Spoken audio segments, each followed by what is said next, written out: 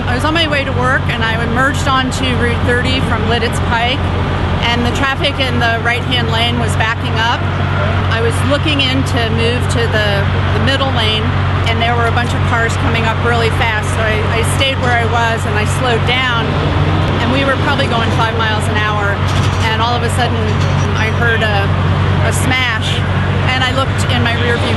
window, and there was a box truck in my back seat. There were no injuries in this crash that happened at 9:39 Wednesday morning on the westbound lane of Route 30 just west of the Fruitville Pike overpass near the Route 283 split.